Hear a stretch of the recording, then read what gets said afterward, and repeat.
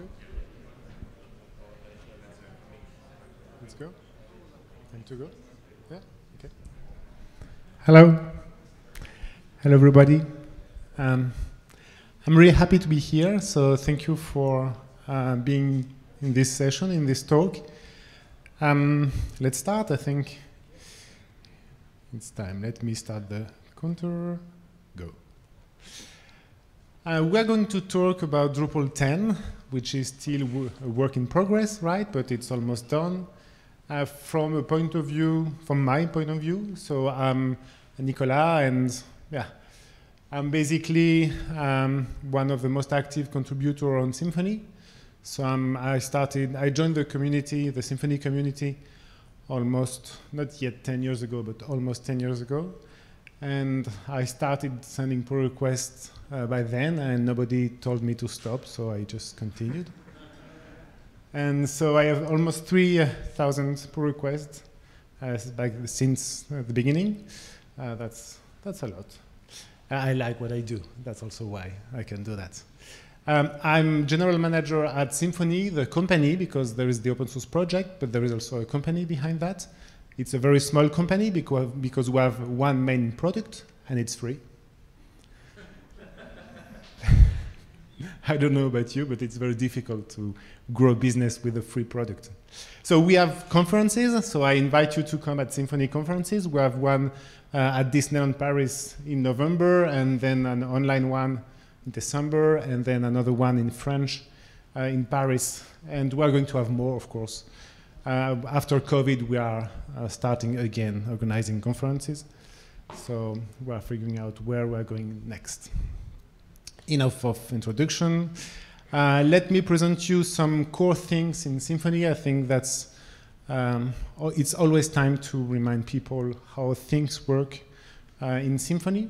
You're going to see that it's quite similar to Drupal, and it's not by chance. There is a strong relationship between both ways of doing things. So, Symfony, what is Symfony? Symfony is an open source software since 2011 for version 2. There used to be a version 1, but it was named Symfony also, but it was just different. So Symfony 2, the one we care about, is a bit more than 10 years old. It's built for the web, built in PHP. That's obvious, but it's good stating the obvious sometimes.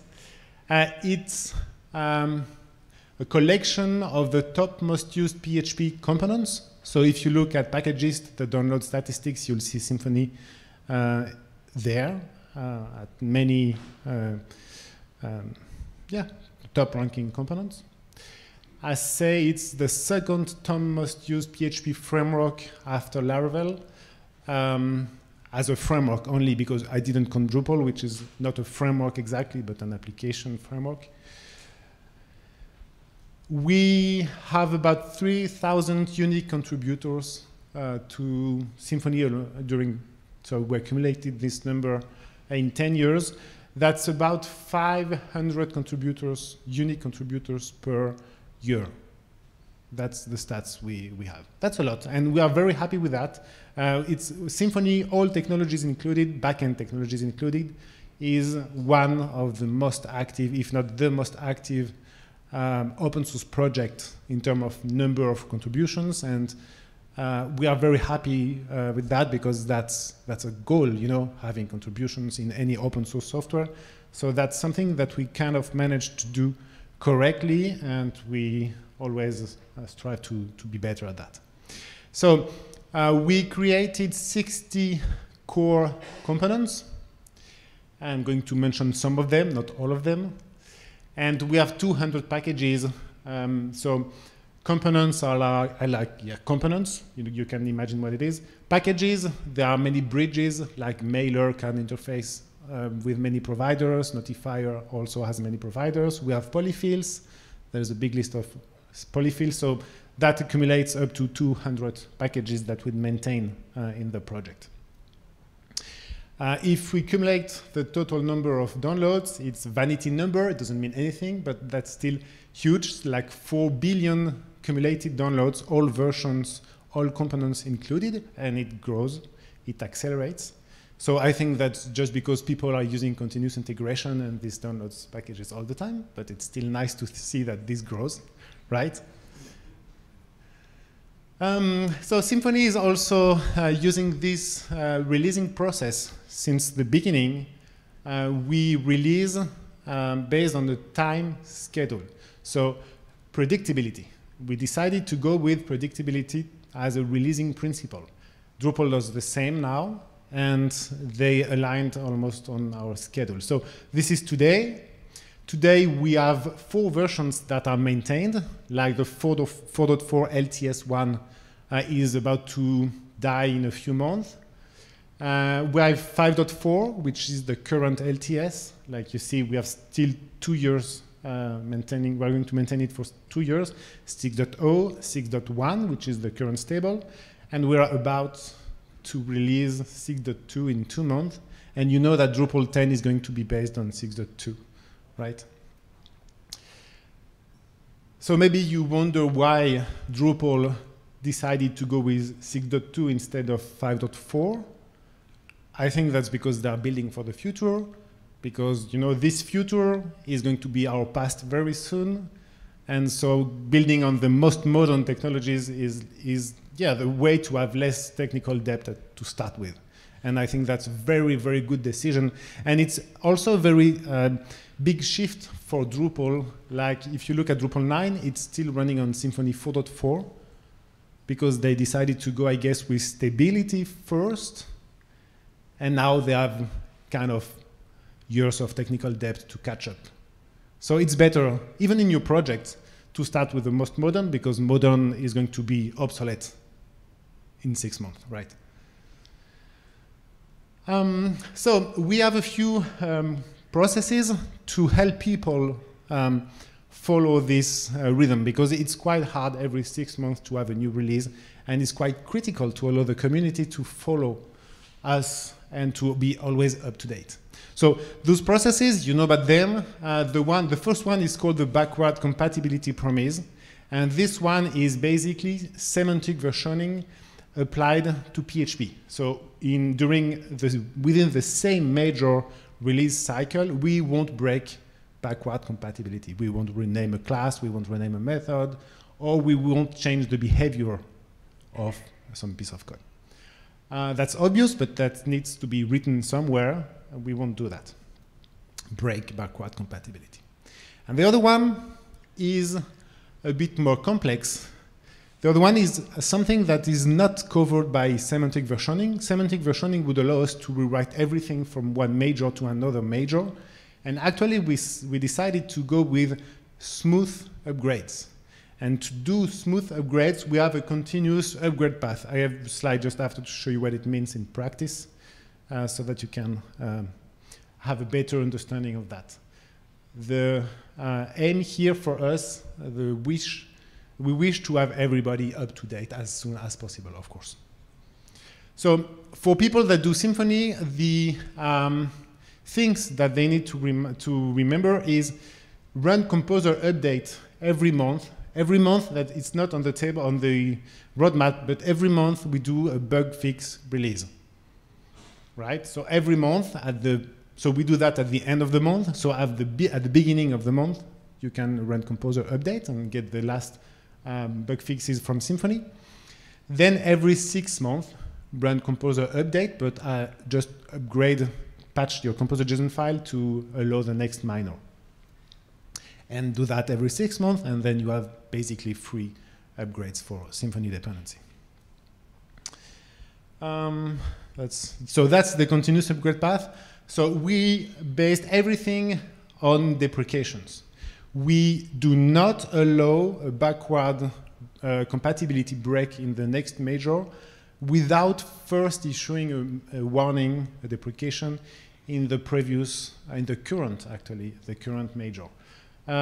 That's kind of hard. We have quite often people that come to the repository and say, oh, this is badly designed, I have a better idea. Let's do something else in the next major. We can break everything, right? So I would call that a hard backward compatibility break, one without a continuous upgrade path. And we say, no, that's not the way it's going to work. We say, send a pull request on the current major, do the work to provide a forward compatibility layer with proper deprecations. And when this is ready, then we'll plan for the change. Sometimes there is no way to move from A to B because B is too far away and we refuse to do those kind of changes. We could, but we don't because of those processes. So that's the first thing. This screenshot is from a test suite report. Like if you run, if you have a test suite, I hope you do. If you're using the PHP unit bridge, you can see this kind of reports at the end saying, oh, these tests triggered those deprecations, so now you can fix them before going to the, finishing your upgrade. You don't have to fix them. That's also the deal with deprecations. You don't have to unless you plan to be ready for the next major.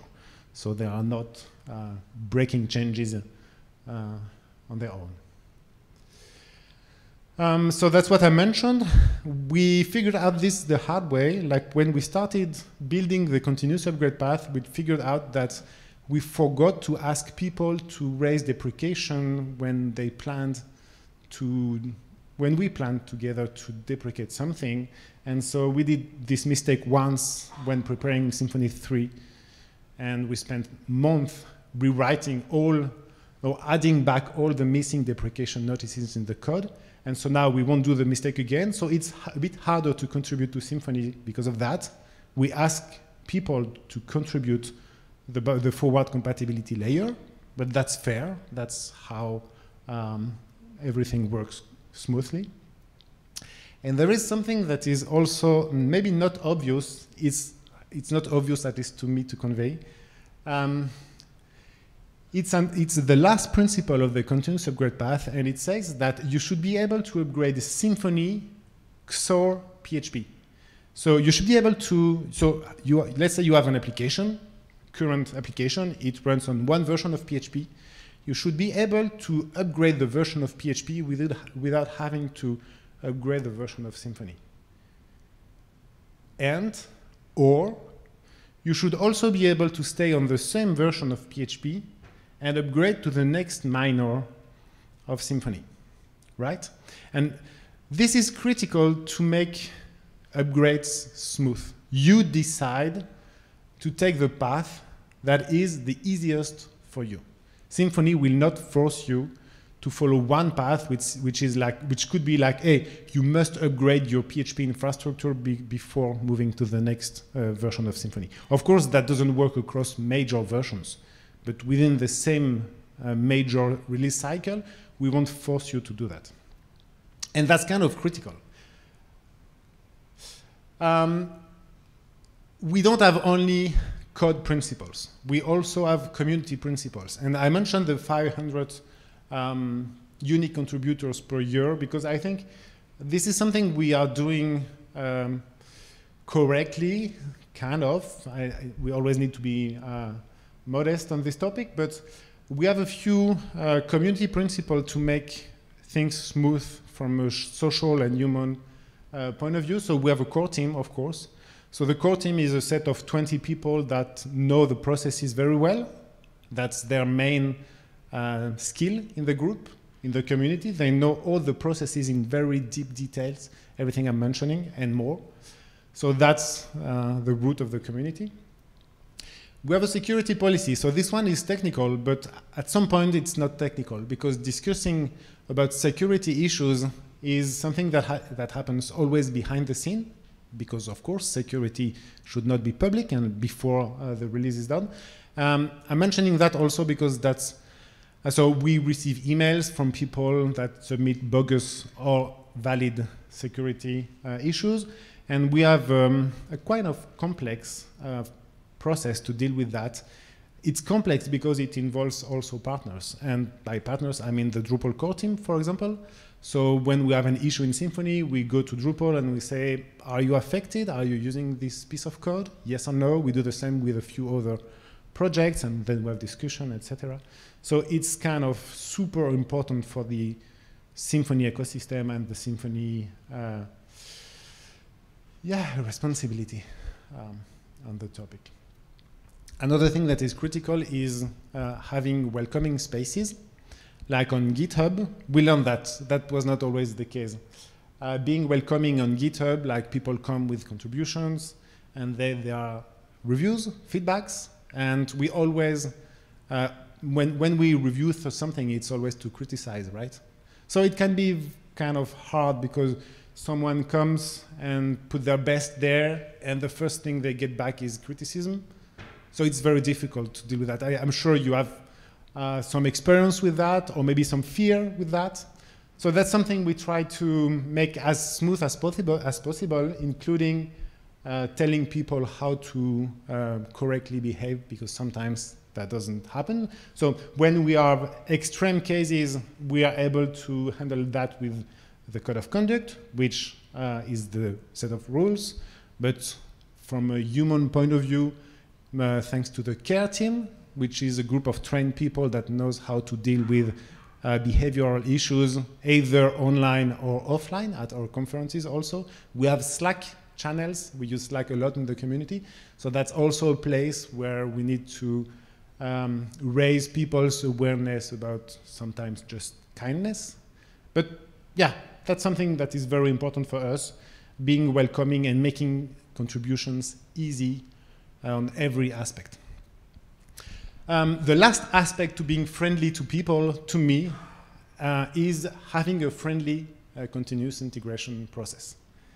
Maybe it's not obvious to integrate that in this slide for you, but I've contributed to many projects, not only Symfony, and sometimes, honestly, most of the work is just pleasing a continuous integration for the sake of it, you know? It's like, okay, I'm going to do twice the amount of work just to please a tool that is sometimes a bit stupid, but that's the rules it enforces. We try to have a smooth continuous integration to give feedback, and we count on reviews also, human reviews from the core team to catch many things also.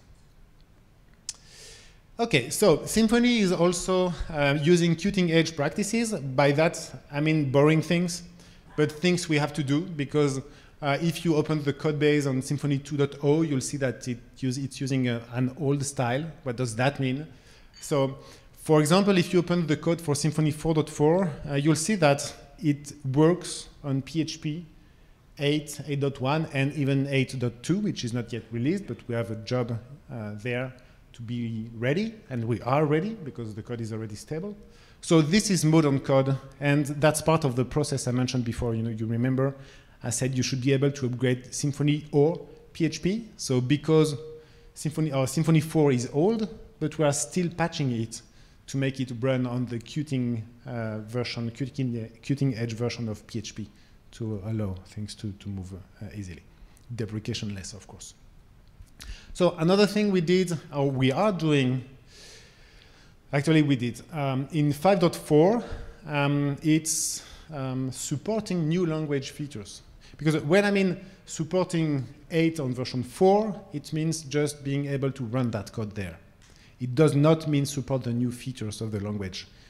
Supporting the new features of the language is a new feature. So back then, when we worked on Symfony 5.4, we merged features to have support for attributes, for example, for enums, and many things like that. Not that many, actually. Those are the main ones. In 6.0, we did that. So drop deprecated code. That's super fun. It's sometimes hard, but that's fun. Removing code is the most, it's very enjoyable. And then 6.1 was when it was a work in progress. Because of version 6, we bumped the minimum version of PHP to version 8. And when you have PHP 8, you can start using modern syntax. So that's what we did. We received many pull requests to use modern syntax. I don't remember which ones exactly, but the match construct or things like that. We also improved the type declarations in the code. So either the native type declarations, so return types and argument types, but we also added types for static analyzers. So at psalm param or PHP stam specific, so generics basically. So I'm kind of annoyed on this topic because when we prepared PHP 8, we were like, oh, we are going to be able to remove all annotations in the code and replace them with native types. And now annotations are coming back because generics are annotations. They are not native construct. Okay, I'm kidding. There is a good purpose to generic types. So that's something that the community is contributing a lot. So as you can see, this is not about new features of Symfony. This is just about having a modern code base that works well with static analyzers and things like that. So Symfony 6.2, it's still a work in progress. We are adding support for more attributes, but I'm not going to dive into 6.2 now. If you look at the activity on the last year, I counted 8,000 files modified with many lines also, many 100,000 lines. We merged about 2,000 pull requests in 1 year, so that's almost 6 per day, every day. So that's quite a lot. And we also split these in 3 groups. Features, so 400, bugs, 700, and minors, 900. So in the changelog, you read about the features, you upgrade for the bugs, and you don't care about the minor things, right? If you look at the activity, minor things are not the majority, but a big chunk of the activity on the repository. So that's what I do, merging code style fixes, annotations, typos, and that's what the community loves doing. Modernizing, this slide is a big amount of activity on the repository. And I think that's great. So this is a slide I borrowed from a Dries keynote a few years ago, and this is still valid, so it's perfect. You know that because of the slide I presented before, we release in May and in November a new minor version, and you know also that Drupal is now releasing the next month, just after, so that they can release and build on the next version of Symfony every 6 months. So that's really, really great.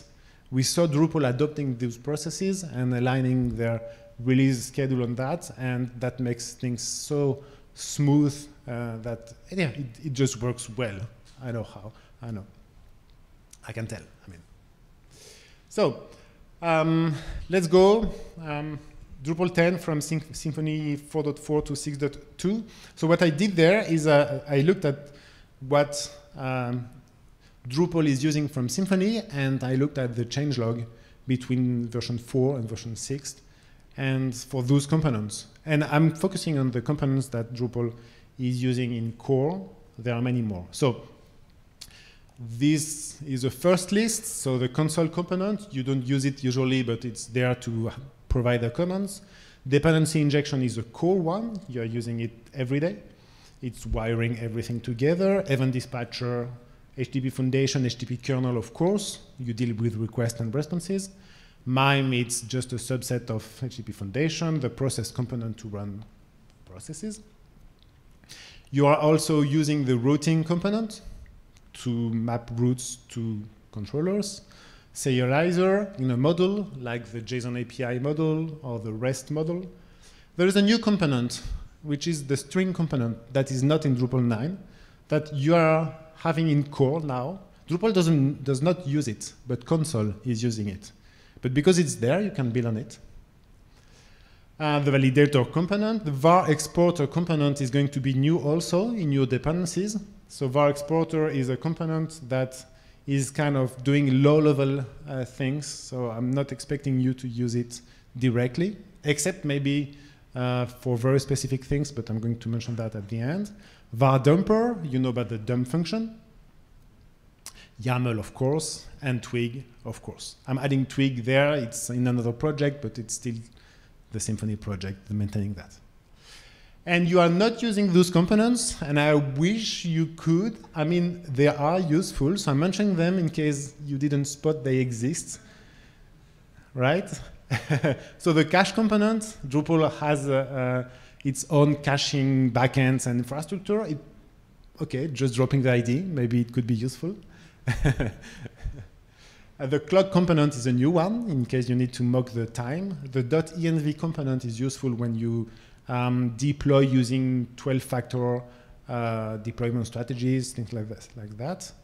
The error handler is part of the dependencies, but just as a transitive dependency. Drupal does not use it for error handling. There are some nice things in there, like throwing runtime deprecations when you are extending a final class, or when you are missing an argument, or basically it helps upgrade a code. So I don't know if it could be used. HTTP client instead of Guzzle. HTML sanitizer, which could be useful to filter inputs from rich text editors. Mailer, to send emails. Messenger, I don't know how you deal with async background tasks, but that could be useful. Notifier to send SMS or chat messages. UID to generate UIDs or ULIDs. And the workflow component could be a nice one also to deal with business workflows. So just dropping that, I'm not going to mention that more. And let me dive into some features of those components. So the first feature that is not in a component is the minimum PHP version. So Drupal 10 is going to require PHP 8.1. And a reason why is that we bumped the minimum version of 6.1 to PHP 8.1. If you think about what I told you before, maybe I didn't highlight that enough, but in Symfony 6.0, we went with PHP 8.0. And now, if you want to upgrade to the next minor, you have to upgrade your minimum version of PHP. So I broke my promise. Before, I told you you should be able to upgrade Symfony or PHP. And now, for Symfony application, for 6.1, they have to upgrade PHP before being able to upgrade to Symfony, right? So we did that, not because it was fun, but because we had to. If you look at the reaction there are 140 people that are, yeah, not for the good reason. They are here because they like cutting edge things, but I like our processes and the stability that comes with that. We did that because it fixes a bug. PHP 8.0 is just broken in a bad way when using preloading. And we had a choice, which was to either consider preloading broken or tell people to upgrade. And we decided to go with the upgrade so that we have less maintenance on our side. Because when there's a bug in PHP 8.0 and you are a Symfony user, you go to Symfony when there is an issue, right? And so we don't want to deal with the stream of bugs that are going to be reported if we go with PHP 8.0. So that's why we decided to do that. And I think now everybody is super happy to have PHP 8.1 features. So that's great also. So in PHP 8, I mentioned that before, but just wanting to highlight that it brings native return types, union types also, things like that. It brings attributes. So we are going to adopt attributes more and more, nested attribute for PHP 8.1. It brings enums. And those are the three main features of PHP 8 that had a significant impact on Symfony itself. And there is a last one that I'm mentioning, which is the serializable interface is dead. So if you read anything that is using it, it is legacy. Do not use that interface. It's broken. That's why it's deprecated. It's too easy to build on it. I say, oh, I want to serialize this. Let's implement serializable. It feels natural, but it's broken. So I want just to send you the message, don't use that. If you didn't know about that, you know. So let's go. Nice animation, right? So that's a cat, and you'll see why it's there just after. So the Symfony string component is an object-oriented abstraction to deal with strings. You know, strings in PHP, there is a list big like that or functions to cut, to split, to pad, to explode, to etc., to deal with strings. And in many languages, strings are objects, and we are badly kind of missing that in PHP. And so this component provides you with an object-oriented API. So there's just one line to show you what it can do, like slice a string, obvious. But then you can chain, of course, many steps and put things in uppercase. So it's super nice. The nice thing is that, okay, that's an API to deal with strings. It's just a different way to do something that you can already do, right? There is something more, which is that it knows about Unicode. So when you say split a string, it knows how not to cut in the middle of a binary Unicode representation. So it won't cut in the middle of an accent or of an emoji or things like that, right? So if you ask it to give you the first character, it won't give you the first byte. It will give you the first semantic character of what we understand as a character, which is a glyph on the screen, one glyph on the screen, right? And that's not obvious. You can use mbstring, iconv, and you need to use all of them together to correctly deal with that, and that's what the component abstracts. Another thing in string is this, the slugger. So it knows the slugger is a simplification of the topic of transliteration. So there you see we can slug and remove all diacritics, accents on a word, on a title, and generate a URL, for example. And we also have the inflector, which is able to singularize or pluralize English words. It's useful in code to generate methods and things like that. So in the process component, that's old. You can already do that. But I like highlighting that when creating a process, don't give it a string, give it an array. This is mandatory now. You could use a string in Symfony 4. Now you have to use an array when you create a process, and the array contains as many items as there are arguments to the command line.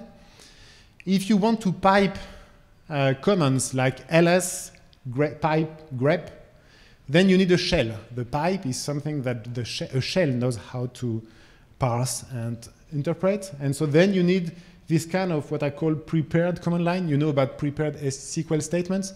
So there is a placeholder, and the placeholder there is something you give when actually running that. This is safer, this is safe regarding escaping. You might be using escape arg, something like that currently, and you might remember about MySQL escape, real escape string, which is something, a complete failure, right? So don't try to escape things, it's always broken. Use prepared command line or prepared SQL query. So in routing, we added an attribute. You can not use it in Drupal yet, maybe.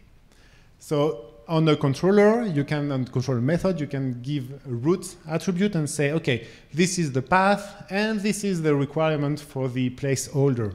There you see, I have requirement ulead. This is also a new feature in the routing component. This one, you can use it. And it's basically a set of constants that provide regular expressions for common needs. So this is a regular expression for ulead, and the next one is for a set of digits, and there are, of course, a few more of them for common needs. So you can use that. I wish you could do that in a model. So I'm looking at you, Alex, in case you have an idea how to make this work. So this in Symfony would allow loading a directory and looking for annotations there, and basically wiring the annotation into the routing system so that you don't have anything to configure anymore in this routing file. On HTTP Foundation, it's super stable. So there is one thing I want to mention, and this thing is that there is an RFC which defines headers to tell a server that you prefer avoiding objectionable content. The server decide what it means. So basically it means that browser can send, clients can send a request saying prefer safe. So you can check if the header is there using request prefer safe content. And then if you have two different content, one for safe requesting clients and the other one for less safe content, you can say, okay, preference applied safe and vary prefer. The body is different, so it varies by the header. Just dropping you the ID in case you have some kind of use case for it. HTTP kernel. In HTTP kernel, we did this rewording to provide to use more inclusive wording in the component. So we deprecated the master word and we replaced it by the main word. So that's one of them. There are a few more. This one is still a work in progress. So in 6.2, we decided to, so in HTTP kernel, we do not catch errors. We catch exceptions, but not errors. Like there is a try catch, and the catch is not catch throwable, it's catch exception, which means errors pop. And we want to change that. And we did that with an argument to opt in into the new behavior, because forward compatibility layer, you mentioned that. So what I want so this is going to be reverted. I'm proposing to revert that because, yeah, I'm talking about things that we are talking about right now, both in the Symfony repository and in the Drupal repository. So this line is just here to highlight that there is a tight communication and interaction between the Drupal core team, which has an issue on this topic, and the Symfony core team, which merged something that we are now going to revert because Drupal raised a valid issue. And so that's kind of nice to be able to interact on this topic. We have an annotation on controllers so that you can declare a class as a controller. So you need to have this attribute. This does not work in Drupal because in Drupal, attributes are not services, and this requires controllers be a service. That's for another topic. We have a cache attribute where you can define HTTP caching headers. So max age, things like that. So you just add an annotation on a method, and then the request or the response that is going to come back from this is going to be cacheable. And we also have more value resolvers. So this is a controller. You see it uses the root annotation, and it has one argument, which is a UID v4. And then you see the root takes a token, and the token is also required as argument to the method. The token is going to be a string in the URL, but the controller is looking for an object.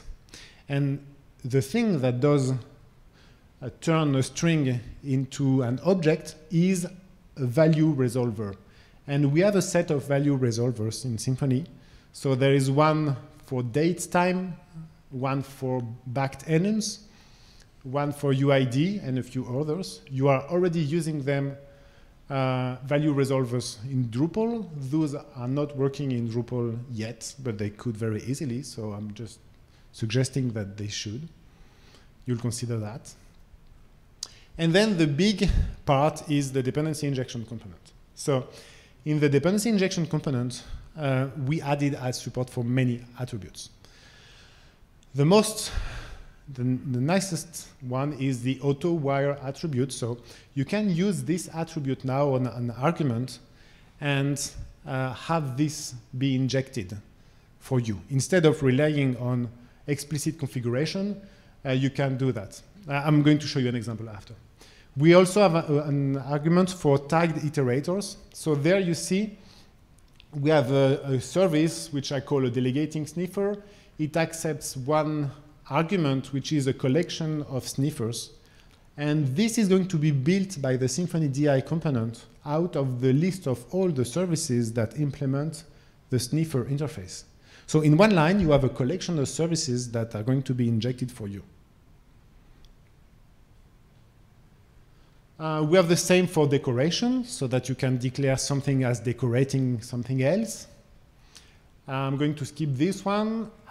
Required is a way to say that a setter needs to be called to properly instantiate an object. So set logger, you add required on it, and then you don't have to explicitly say this needs to be called because this means it. All this works in Drupal 10. This does not work on Drupal 10. Auto-configuration is something that does not work in Drupal yet, hopefully. So auto-configuration is some logic to automatically identify objects based on what they implement. And there you see I have an interface, sniffer interface, so it relates to the previous slides. And I have an attribute, auto-configure tag. And this attribute says any class that implements this interface should get a tag, a DI tag, which by default will have the same name as the interface. So that's why there are nothing in the bracket, but I could put a string there. And then that's how we automatically identify and build a collection of sniffers in the previous slide.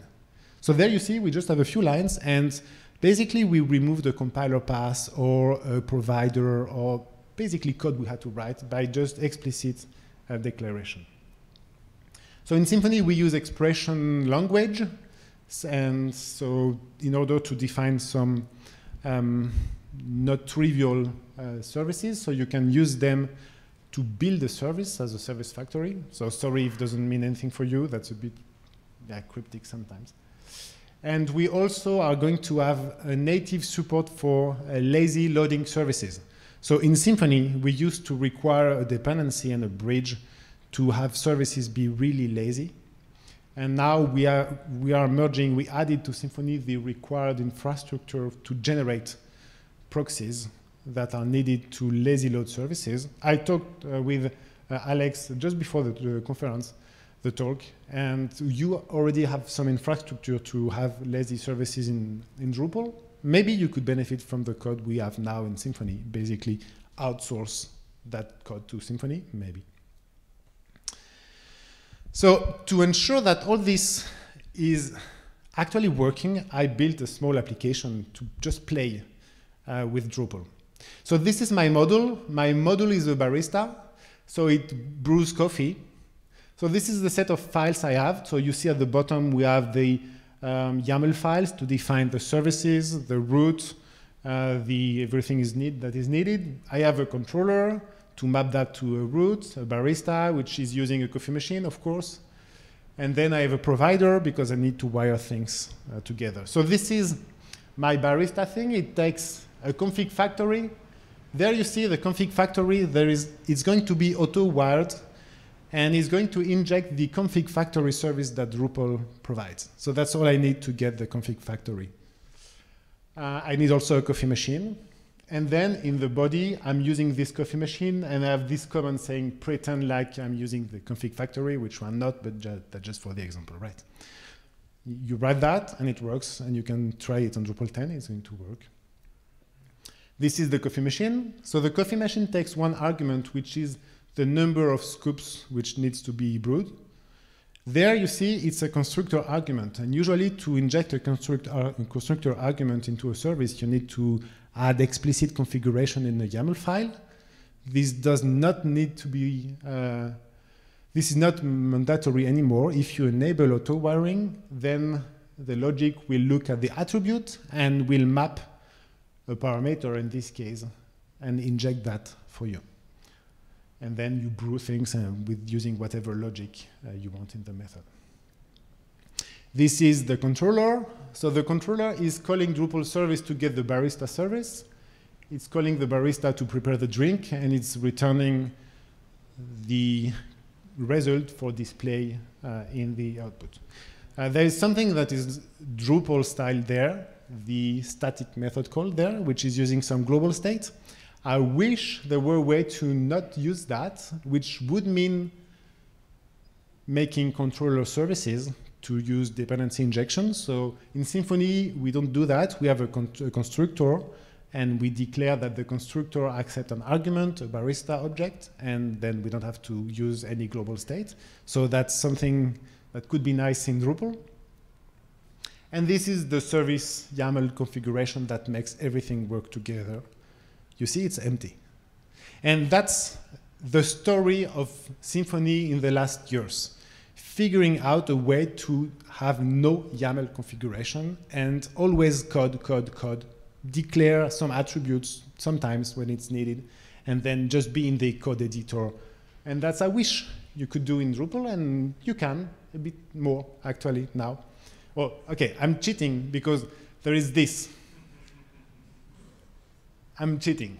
I'm cheating there. If you look at that, it's a Drupal provider, and this one is using a finder to figure out all the classes in the services in the service directory, and it's loading them, registering them as definition. So basically registering all classes as services. This is something that Symfony knows how to do without you writing any code. So I wish Drupal could do that. So my last slide is about, or almost my last slide is about this. It would be nice to put services YAML files on a diet, which would mean to enable auto-discovery so that providers could have less use cases. To enable auto-configuration so that Symfony could add a tag automatically on services. That would be great. To register controllers as services. To enable custom value resolvers, or at least enable the new ones I mentioned before. Right now the list is hard-coded, so you can change it, but you need to do the compiler pass or rewrite configuration for that. It would be nice to be able to reference some dynamic value. This is using env there as a parameter, referencing an environment variable. An idea could be to be able to reference a Drupal configuration value, something that you have already in the database using the config factory service, etc., so that you could decouple your parameters from Drupal itself. Could be useful to have the root attribute in case you like it. And that's something I found in the code. There is still a place where service identifiers are forced to be lowercase. So I think that's a pull request that could be done these days, because there is a check to forbid lowercase IDs, but this check is in one place and there are many ways around. So basically, this doesn't work. And that's another thing. When I built this application, I had one tab open with the clear cache button from the admin backend, and I had to click on it. So I know that there are better ways to do that. It would be great to have some kind of way to make a short feedback loop when developing a model. When I add a class, it would be wired automatically because the cache would be invalidated without me caring about that. So I think there are other tools on the internet to do that already, to monitor a directory and have this run a command, etc. So I'm going to stop on that. Undergo change or be the change. I think that the challenge of Drupal, the challenge of Symfony, so always innovate, but drop code. Really, it's critical. We survive Drupal and Symfony, and we are going to survive because we are able to remove code. I think that's the superpower that we have together. So congratulations to the Drupal team for deciding to go with Symfony 6.2 to making it actually work. And thank you also for the interactions that we have together. I think both communities work very well together. So I'm really happy with the collaboration we have between both projects. Thank you very much.